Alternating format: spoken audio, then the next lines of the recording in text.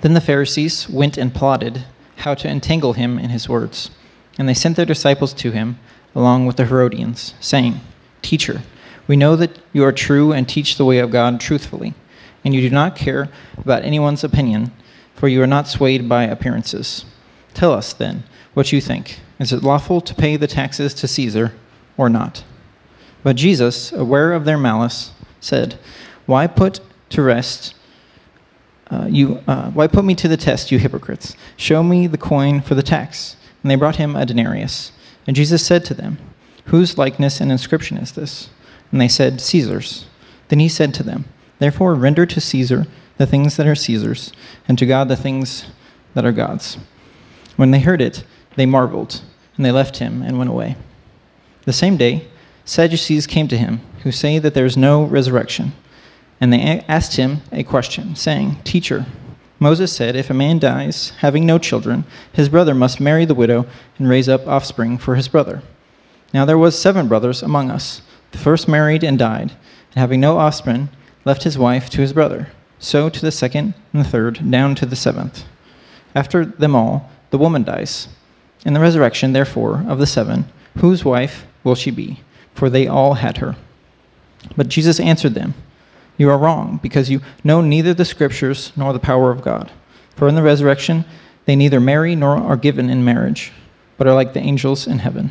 And as for the resurrection of the dead, have you not read what was said to you by God? I am the God of Abraham, the God of Isaac, and the God of Jacob.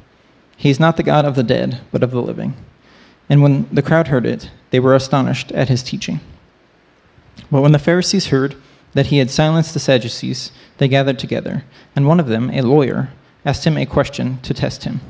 Teacher, which is the greatest commandment in the law? And he said to him, You shall love the Lord your God with all your heart, with all your soul, and with all your mind. This is the great and first commandment. And a second is like it. You shall love your neighbor as yourself. On these 2 commandments depend all the law and the prophets.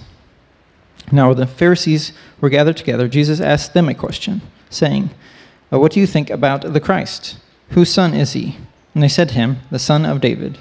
And he said to them, How is it then that David, in the Spirit, calls him Lord, saying, The Lord said to my Lord, Sit at my right hand until I put your enemies under your feet.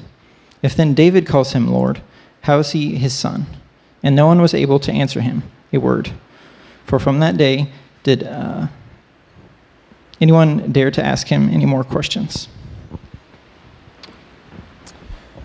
Let's pray this morning. Heavenly Father, thank you for your word. Thank you for revealing yourself to us in the person of Christ. Thank you for giving us this word, this story, this interaction. I'm particularly thankful just as a religious man to see how Jesus interacts with other religious men and see the greater truth, the greater hope, the greater reality, and the good news that he points them to. Lord, I pray that you would point all of us to the great news of the gospel this morning. May Christ be ever on our minds. Let us focus on the text. Let it be clear to us. God, I pray that you would give us eyes to see your truth, ears to hear your truth, and hearts to behold your truth. It's in Jesus' name that we pray. Amen. Amen. Well, guys, this will be our last week in Matthew until the new year. I know, right? So we're taking a break. We have Advent, as Robert announced earlier. We're doing a 3-week Advent series, and then we're going to have a few standalone sermons. Pastor Jim is going to preach for us. I'm going to have a friend from Houston named Terrence come up. He'll preach for us. But it's crazy to think that I think it was this week a year ago that we actually started the Gospel of Matthew.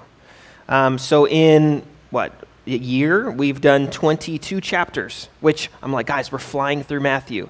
It's only 64 weeks. We're flying through Matthew, and you're like, that's so slow. And then we have long passages like today, right?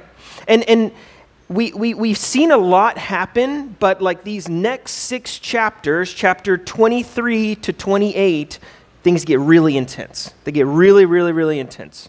Things are really starting to pick up, right? We've already seen Jesus teach on a lot of things, from giving and fasting to persecution to evangelism, and he's only going to get more and more intense. He's going to talk about the end times. That's coming up in a few weeks. We'll cover that in January. So we've seen him teach on a lot of topics. We've also seen him do just amazing miracles, and the way that Matthew orders it so that we can really piece together, who is this Jesus? But here, at this point, I think everything, especially since chapter 16, when Peter said, "You're the Christ," everything's really zeroing in on the heart of the gospel, which is the cross. Everything here is coming to, each teaching is getting more and more concentrated. Each step that Jesus takes is one step closer to the cross. And here we see Jesus' opposition is getting more and more hostile. And so Matthew's passion narrative gets more and more intense. And so if you just sat down and just read this through like you would read a story, if you just took these 28 chapters of Matthew and just read it, it'd probably take about an hour or two to read it.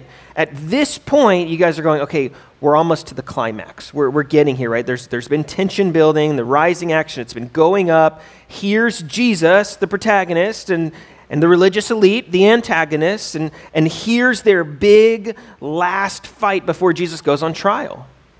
That's the passage we have today. So it's a very heightened, very severe, very intense, very, very tense story that we have here. This really, I mean, it's much more tense than, the most awkward Thanksgiving or Christmas, right, that you can think of with, all of your family, with all their weird political views. Like, this is way more tense than that, all right?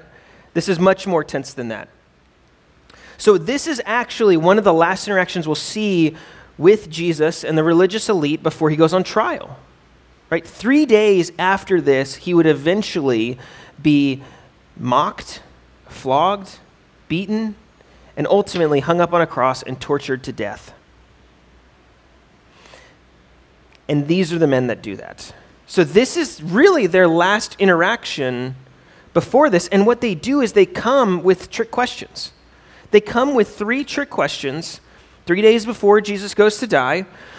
And so what we'll see, I kind of just broke it down. I don't really have points. I'm like, okay, this is this person's question, then this person's question. So there's 3 questions, and then Jesus has a question. So there's 4 questions we're going to look at today, all right? So the first one is the questions of the Pharisees and the Herodians. And we see this in verses 15 down to 22. Okay, so just to give you a little bit of context, I think those of us who have been going through Matthew's gospel, we know a little bit about the Pharisees. Now, the Herodians you probably don't know a lot about. So basically, these 2 groups, the Pharisees and the Herodians, they were opposed in just about everything that you can imagine, right? Just about everything you can imagine. The Pharisees, they were loyal to God and loyal to Israel. The Herodians were loyal to Herod, hence the name Herodians. Herod, the Roman ruler, and they were loyal to Rome. They weren't loyal to God and Israel like the Pharisees were. They were loyal to Herod and Rome. But here we see these 2 groups of people that are opposed in everything. Everything. Religion, politics, everything you can imagine they're opposed on. They actually come together here united, which is really odd.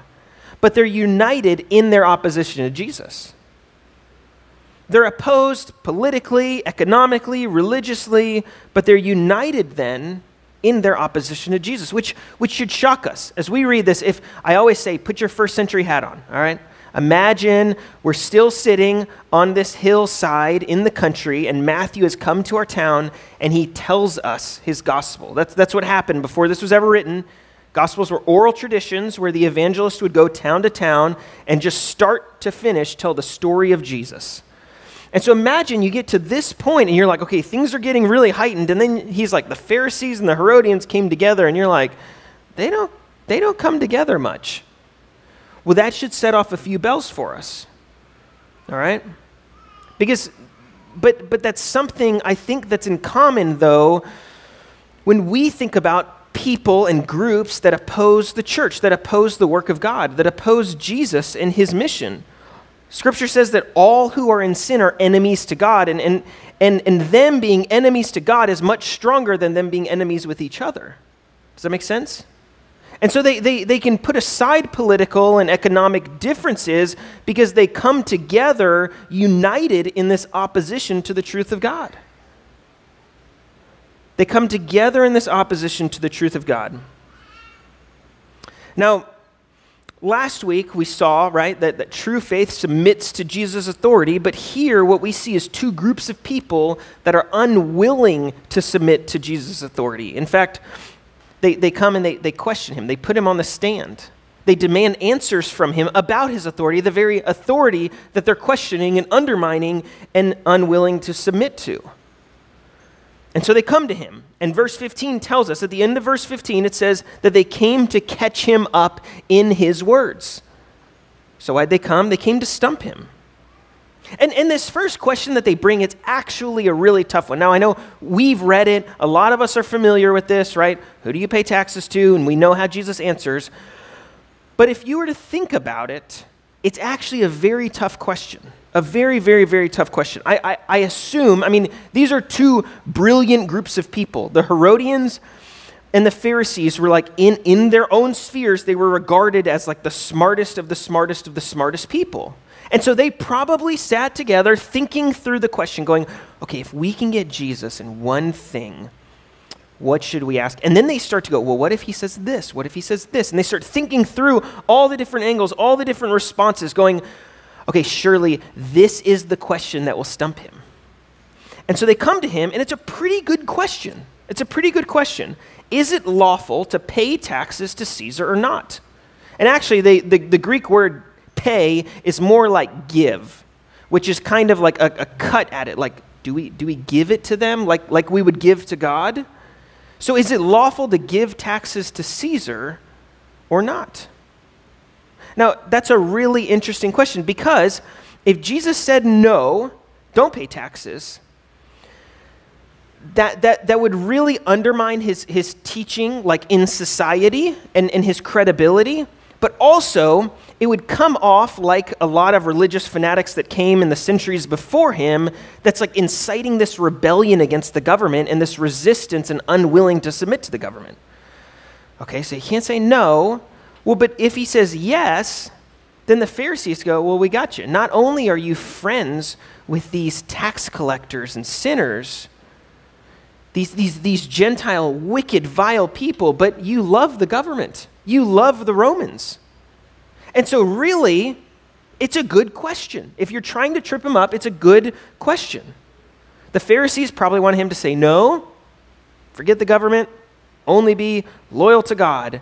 And the Herodians were probably like, nope, forget that. Submit to the government. Obey them and them alone. And so they probably wanted these two different things, but then the two groups come together and they go, I think we can get him. I think we got him. Now, they want a yes or no answer, and obviously we see Jesus give them anything but a yes or no answer. And so he goes a different route, right? He notices, verse 18, he notices the malice in their hearts. He notices the malicious intention. He knows what they're trying to do, and he calls them out on it. He literally calls them hypocrites. He calls them hypocrites. I mean, his response is brilliant, because what he does is not only does he call them hypocrites, but he's not just like, you guys are hypocrites, see you later. But he actually starts to pick apart why they're hypocrites. He starts to expose two main things, their greed and their idolatry. Their greed and their idolatry. So remember where we are. If you guys remember back, I think 3 sermons, when I was at Grace Waco and Drake preached here, Jesus came into Jerusalem on a donkey. Then he goes into the temple, sees what's going on there, gets angry, flips tables, right? You guys remember that? So we're still in the temple, okay? We're still in the temple. The religious people were doing Roman business in the sacred temple. So Jesus, in chapter 21, verse 12, overturns those temples, just enraged, saying, this is a sacred place. Keep the secular business out of here, all right? So people at this point, and then Jesus starts teaching, and that's been the last couple sermons. So at this point, people are probably still picking up all of the coins. Probably still just picking up all the coins. And Jesus doesn't have any Roman coins, which is a denarius. That's about 1 day's wage. And so Jesus doesn't have any of these coins. And so He knows that the people that are questioning him does. Because, I mean, let's be real. If someone flipped over tables in here and money started going everywhere, I don't think we would all be sitting there this calm, right? We would, like the Pharisees, like the Herodians, go, free money, sweet, run, right? And we'd get it. Or if we're a little more reserved, we'd have our kids go get them for us, right? So that's the picture, right? So Jesus is interacting with them. They've probably picked up some coins. And so Jesus says, you hypocrites, so why are you questioning me? Why do you put me to the test, you hypocrites? Show me one of the coins for the tax. And then they're like, okay, yeah, we did grab some. Here's one, right? And so right there, he goes, you guys are greedy. You're greedy. I literally just flipped the tables over to show you how enraged I am by this. And rather than listening to my warning and heeding my instruction and getting the business out of here, you guys greedily garble up these coins, these Roman coins. You're greedy. Give me a coin. And not only that, but then he doesn't just show their greed, he also shows their idolatry. He says, look at this coin. And they all probably knew what it looks like. Like, we all know which president's on the $1 bill, which president's on the $5 bill, which one's on the 10, which one's on the 20. I don't know any past that. I don't really carry a lot of cash, right? But a lot of us are familiar with which presidents and what it says on each coin or on each dollar. Similarly, these Romans, the Herodians for sure, and the greedy Pharisees, they would probably know. And so Jesus starts to pick apart their idolatry. So on one side of the coin, it had a picture of the Herod, of the ruler. His name was Tiberius. He probably had like a crown of bay leaves around his head, like most Roman rulers would. And above and underneath it probably read, this is what scholars think, it probably read something like this. Tiberius Caesar Augustus on the top and on the bottom, son of the divine Augustus. And it would say that in Roman. And then he flipped it over, and it was the emperor's wife, Livia. And there it either said something like high priest or God and the high priest. Okay, this is just the Roman currency that they had. And so the very coin that these Pharisees and Herodians were greedy over contained blasphemy all over it. Absolute blasphemy. And so what Jesus does, I mean, he's like, look, it says son of the divine and the high priest. These are titles we as Christians know are for Christ alone. But he holds it up and goes, you guys are not only greedy over this, but you're greedy over something that blasphemes God. I mean, commandment number 1, number 2, like done. He doesn't even need to go any further through the 10 commandments. He easily exposes to them exactly what's on their coin. And I love this picture, right? Jesus uses the small silver coin like a mirror to show themselves. Look at your heart. Look at your heart. So he showed them their hypocrisy. He's basically asking them this, specifically the Pharisees. He's saying, you guys, you're the most pious Jews of all. What are you, the most separate of separatists, doing with pagan money in God's holy temple? How is it that you hold in your hand these idolatrous images and these blasphemous phrases? And that's what you want more than anything. And then Jesus goes, so render to Caesar what's Caesar's and God what's God's. And they're just like, they're dumbfounded. They're absolutely dumbfounded. And I love the response because Jesus doesn't answer yes or no. He kind of is like, both? Right? Because he in his response saying, render to Caesar what's Caesar's and God's what's God's, he's saying, yes, there's the legitimacy of the government. You should submit to it. And, not but, and God is authoritative over everything, including the government. Now notice I said and, not but. These aren't contrasting ideas. But we submit to the government, and God is authoritative over all. So we should submit. We should submit. When the government, when we get that awful tax bill around this time of year where we need to pay our year-end property taxes, and our jaw hits the floor because of how big it is, when they ask for it, we pay it. We pay gladly. We submit to it. And God is over everything. And so if I can pay a few bucks to the government, which we should, shouldn't we give everything to the Most High God? The true, not who's on the coin, the true Most High God. And so in that one response, I'm just like, Jesus, I mean, it's like he drops the mic, walks away. I mean, they're dumbfounded, absolutely dumbfounded. And they walked, it says, they marveled. They're like, well, we had no idea he was going to do that. No idea. We've thought through this question. And so they leave. They leave him away. They go on. And before Jesus can move on, along comes the next group, the Sadducees. And so we see the Sadducees question in verse 23 to 33. Now, the Sadducees, if you remember, they're not like the Pharisees at all. They are a Jewish religious group, but they're not like the Pharisees. So the Sadducees, they basically believed instead of the whole Old Testament, the Tanakh, which was the Torah, which we know as the Pentateuch, the Nuvium and the Ketuvim, that those are the three parts of the Old Testament, they go, yeah, we only hold to the Torah, to the Pentateuch, Genesis, Exodus, Leviticus, Numbers, Deuteronomy. That's the authoritative word of God, nothing else. And in addition to that, some other distinctives, which we saw in the text, was that they didn't believe in the resurrection. They didn't believe in the afterlife, and so obviously they come to Jesus asking a question about what? The afterlife. Okay? But just like the Pharisees and Herodians before them, they tried to trap Jesus. So this was not a question designed to obtain an answer. It was a question designed to ridicule Jesus and trip him up. And so what they do is they go deep into Deuteronomy 25 and take this obscure verse, right? Which you guys, I don't know how many of you have even made it through Deuteronomy in your Bible reading plan, but this is a very obscure verse that's a very odd Mosaic law about what happens if a man and a woman are married and they have no kids, one of them dies, like what goes on, right? And so Moses kind of lays out what should happen. And so they ask this really odd, hypothetical, like 6 people need to die for us to get to this situation kind of question, all right? So that's what they ask. And Jesus corrects them. He corrects them very plainly, saying marriages are not eternal. Marriages aren't eternal, which for some of us who love being married and love our spouses, that might sound like bad news, but we can be assured, just on this topic, we can be assured that our relationship that we have with our Christian spouses will be even better in the next life. It will be. My relationship with Michelle will be better in heaven than it is now.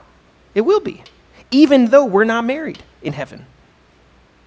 That's good news. That's truly good news for me. That should be good news for her. She's like, good. It gets a lot better than being married to Michael, right? So Jesus says that, but then he goes on, right? And so they use this really obscure verse out of Deuteronomy. So what Jesus does is he actually uses one of the most common verses that's known to them.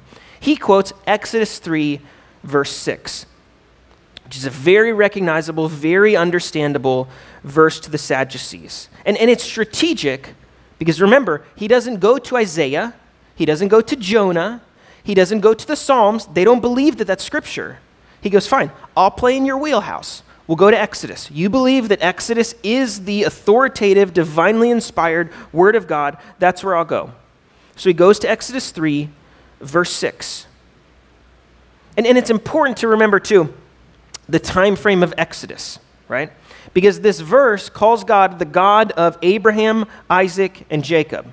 They all lived in Genesis. Exodus happens after that. And those guys had been long dead. And so he says, is God the God of the dead or of the living?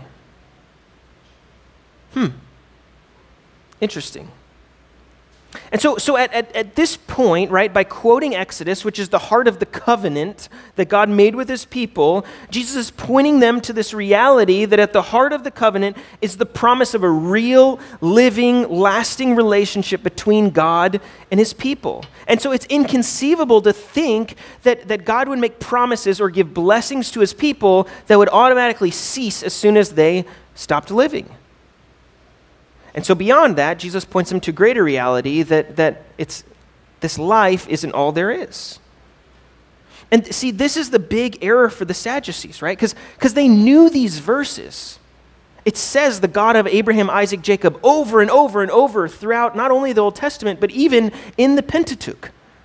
Over and over. And so a verse and a phrase and a sentence that they've probably read a lot, and they've probably memorized it. They haven't stopped and dwelt on it and meditated on it and actually thought about it before. They never, this language of this short but yet very understandable, crucial verse like Exodus 3:6, they've just skipped over. And so they fail to recognize the link between God's covenant faithfulness and the resurrection. Because we can't read the promises of Scripture and just think that it's only for this life. We can't. I mean, we can't even read the promises of the Old Testament, of the Pentateuch, and think that these are promises only for this life. We can't. And so I hope we don't miss this, right? Like if you aren't a Christian, you've never repented of your sins, you've never believed in Jesus, the good news is that the covenant is open for you. You can repent, you can believe. And for those of us who have repented and believe, we're in God's covenant, his eternal covenant, not a covenant that goes until my time clock is up and then it's like, well, all right, that's it. That's the end of God's relationship with Michael. No, it's eternal. It's living, it's lasting, it's forever. It's forever.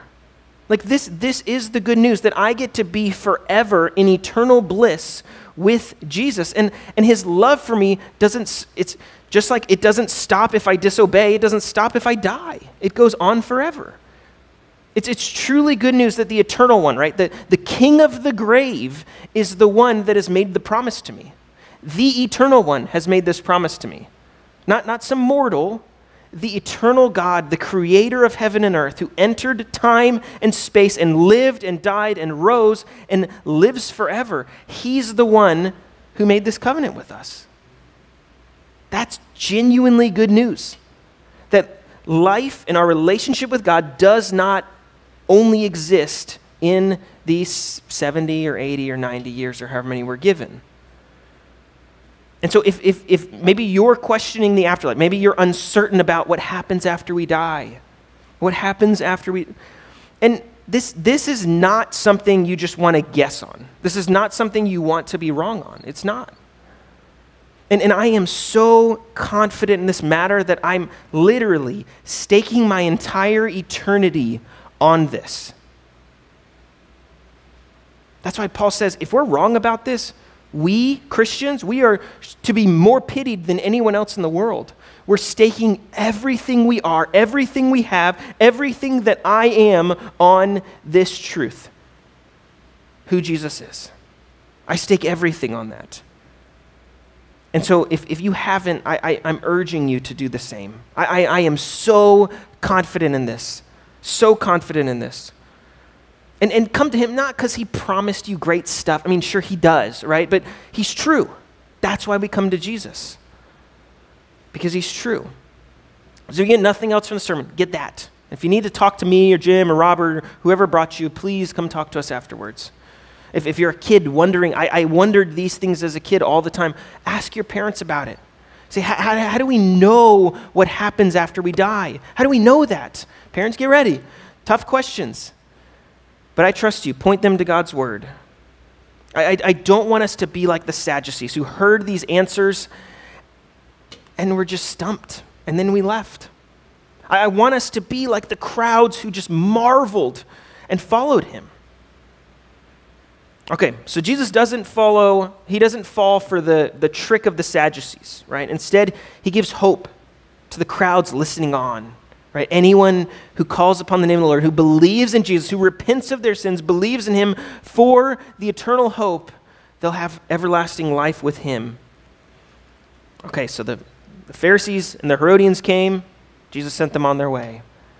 Then the Sadducees come. They get stumped. And then now comes an expert in the law. And this is the lawyer's question. A lawyer, it's not like what we think as a lawyer. This is the law like the Old Testament law. All right, so he's... Other translations put it as the expert in the law. And this is probably the one question you and I are most familiar with if we've read the Bibles. And believe it or not, I think Jesus asked like over 300 questions in the Bible. And someone told me he answers like 2 or 3 directly. This is one of them. This is one of the only questions Jesus answers directly. Teacher, what is the greatest law? What is the greatest commandment in the book of the law? Now, you go, okay, these other guys were trying to trip him up. Now, this guy, maybe he's just a huge nerd, studies the law a bunch, and just wants to know, goes, wow, he really gave some good answers. Maybe I'll just ask him to learn. Kind of, but not really, right? This question's very loaded. There were 613 commands in the Old Testament. 613 commands. And in verse 35, Matthew tells us the lawyer asked him a question to test him. So it's not just an innocent question. It's a very loaded question, just like the Pharisees, just like the Herodians, just like the Sadducees. And Jesus responds with one of the most common verses or chunks of scripture from the Old Testament. Josh just read this earlier when we were in worship. This is what the Jews called the Shema. The Shema. And that's the first word of Deuteronomy 6, verses 4 through 9. And this is a section of Scripture that Israelites would pray daily. They would pray it daily. And what they would do is actually when they would pray it, a lot of Jews would hold up their pinky, and they'd pray this every single day. It's really interesting. This custom was birthed out. I remember in Exodus when God sent Moses back to Pharaoh and gave all those plagues. Well, in the third plague, right? In the third plague, Moses performed this miracle, and Pharaoh's magicians weren't able to do the same, and they just looked at Pharaoh, and they were just like, that is the finger of God. We can't do that. That's God's hand. And Pharaoh, obviously, his heart was too hardened to remember it. But that phrase, the finger of God, then became a reason that they hold their pinky up saying, there is more power in God's smallest finger, his pinky, to answer all of our prayers. And so they would remind themselves of that every single day as they would pray the Shema. They'd say, "Hear, O Israel, the Lord our God, the Lord is one."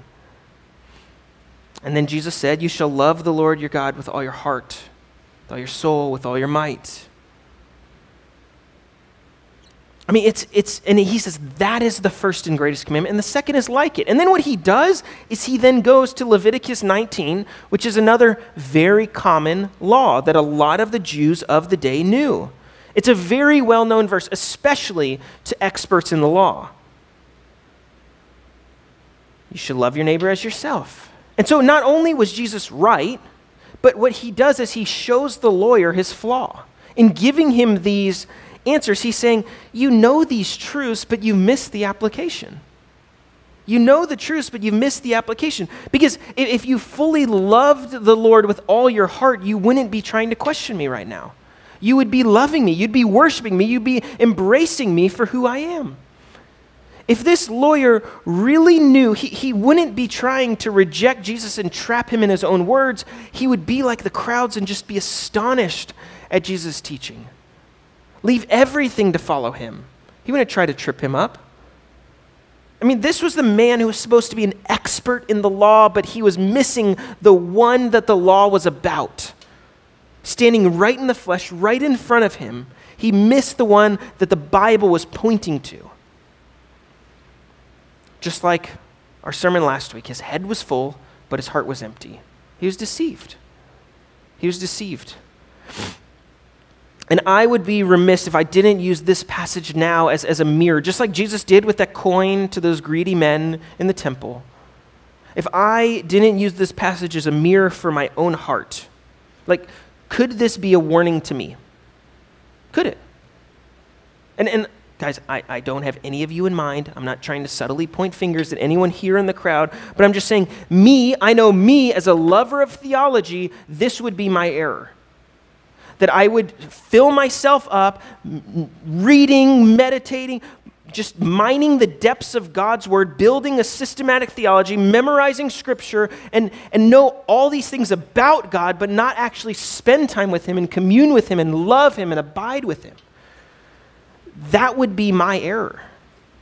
I know that if I err in one way, I would be just like this scholar. Just like this scholar. I mean, this is the point of the book where Jesus is coming to a head with the religious elite. Like, these are the seminarians, okay? These are the guys who have their MDivs up on a wall. These are the guys who have doctorates. These are the people who've devoted their lives to study the word just like I have. That's who Jesus is coming. Jesus doesn't come and rebuke the prostitute and the children and the tax collector and all these other people that we would go, those are vile people. Why are you dining with them? Those are the same questions the Pharisees asked Jesus. And so I'm sitting here going, I'm the Pharisees in this story. Like, if you just look outside how they live, I live like the Pharisees. I spend every single day, I come to this building and study God's word. I pray for you. I watch how I live. I counsel you. I care for you. I'm devoted to God's word, just like the Pharisees were. And Jesus doesn't go out rebuking the children, saying, he says, let them come to me. He doesn't go out rebuking all of the tax collectors. He's saying, hey, come follow me. What we see, his harshest rebukes and the hardest warnings that he gives in Scripture are all directed at the religious people, because they were all hypocrites. They were all hypocrites. And this terrifies me on some level, but it also should lead me to go, okay, God, let this passage be a mirror to my heart. What do I need to repent of? What do I need to confess and put before you? And don't let me miss this. Don't let me miss. I don't want people reading my story generations down the road going, how could Michael miss this? He spent all of his time with his nose in the Bible. How could he miss this? How could he miss this? I don't want to be like one who then comes to Jesus out of this arrogance, out of this pride, trying to question him, demanding answers from him. And then what Jesus does after all of these groups, these religious groups, these elite groups, these smart groups of people come and try to question him, he goes, okay, I have one question for you. And this is Jesus' question. This is the last question we'll look at today. That's what we'll close with. Jesus' question, it's in verse 41 to the end of the chapter. So these people have come, they've questioned his authority, they've questioned his view on the government, his view on the afterlife, his view on the scriptures, they've questioned him everything, and he goes, okay, now it's my turn. Now it's my turn. He goes, this Messiah that you believe is coming, who is he?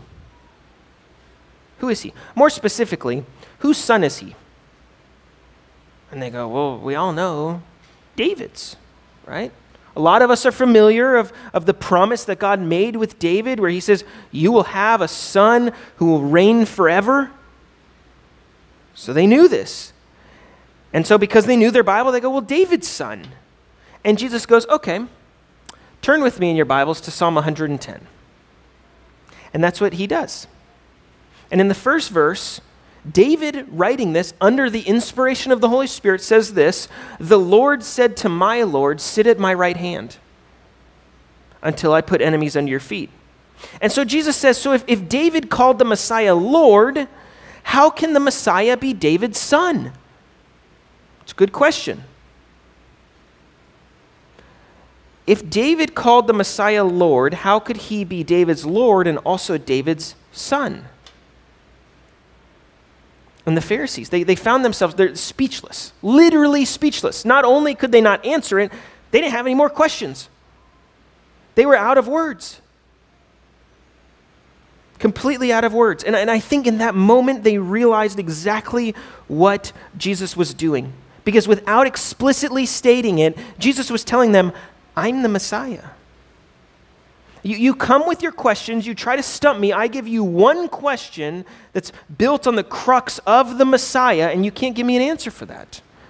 He's saying, I'm the Messiah. And the Messiah would not only be the son of David, but also the son of God. Because he needs to be fully human and fully divine. And so right there, Jesus starts, talk about theology, he starts unpacking right there. Jesus was forcing them to see that David himself spoke to this mysterious reality. And in Matthew, we've seen this in Matthew's gospel. Chapter 1, the genealogy. He starts with Abraham and goes to who? David. 14 generations after David came Jesus. Jesus. But also, we've seen not only is he the son of David and fully human, but he's fully God. We've seen this, right? Jesus spoke this God spoke this from heaven at Jesus' baptism, at the transfiguration. We even see Peter saying, "You are the Christ," and Jesus says, "You're right." We've seen this over and over and over, like he's the Messiah, and no matter what the religious people could bring to him, they couldn't stump him at all. Because when they tried 3 times, and what happens is 3 days later, they're going to try to put an end to Jesus, but the irony of all of this is that in them trying to put an end to Jesus, they're actually bringing fulfillment to all of God's promises. That's what blows my mind about all of this, the beauty of the gospel, is that even those opposed to God, those who are adamantly against and want to do everything they can to destroy him and bring him down, God uses those very actions to bring salvation to the world. He's saying, you can't stop me. In fact, go ahead, try to stop me, and I'm going to use that to only further my kingdom. It's beautiful. It's amazing. It's truly amazing that God uses these wicked men to bring to fruition every prophecy of Scripture. It's amazing. Like there's nothing God can't overcome. No question, no plot, no scheme, no sin, nothing. He overcame everything through Christ. And that's why Jesus came. And so the question then, Michael's question for you is, do you believe that Jesus is the promised sovereign king? Do you believe who he said he was? Do you believe he was more than a prophet, more than a teacher, more than just some man who walked around for 30 so years? Do you believe that he is fully man, fully God, the Son of David, the Messiah? Do you believe that? Have you actually submitted to him? Not do you see it, acknowledge it, and resist against it, but do you submit yourself to him? Not only with your head, but with your heart. With your heart. Will you respond to this question? Like, will you follow him? I hope and I pray that you will. Let's pray this morning.